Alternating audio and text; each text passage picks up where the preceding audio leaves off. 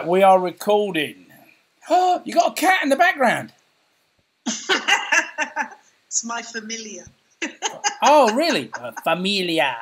Yeah. How long do you reckon it'll be before you actually end up eating it?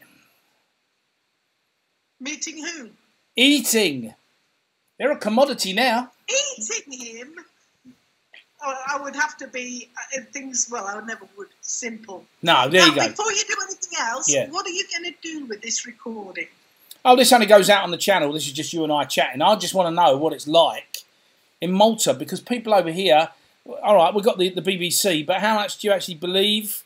You know, when you've got people on the street that are actually living it, that's the best form of information, and we know that the facts will be true. So it's really just to give us an insight. What can I tell you about what it's like being in Malta at the moment? Well, they reacted fairly quickly to it, actually, I think.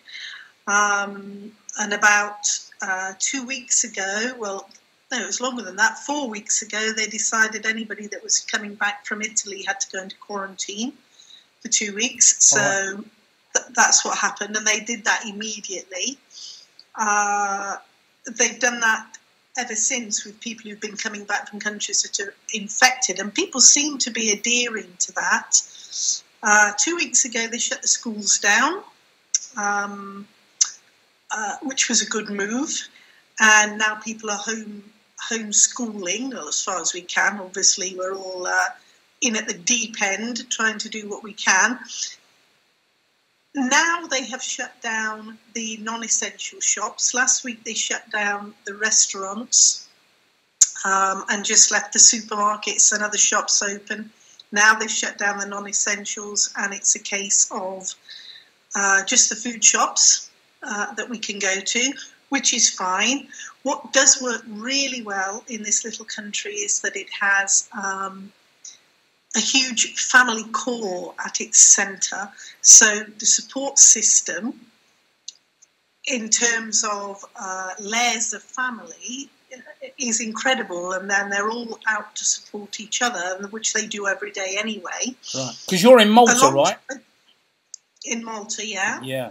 So the grandparents, it's normal for the grandparents to have a great deal to do with their grandchildren and to look after them while their kids go to work and repeat the cycle. It's normal.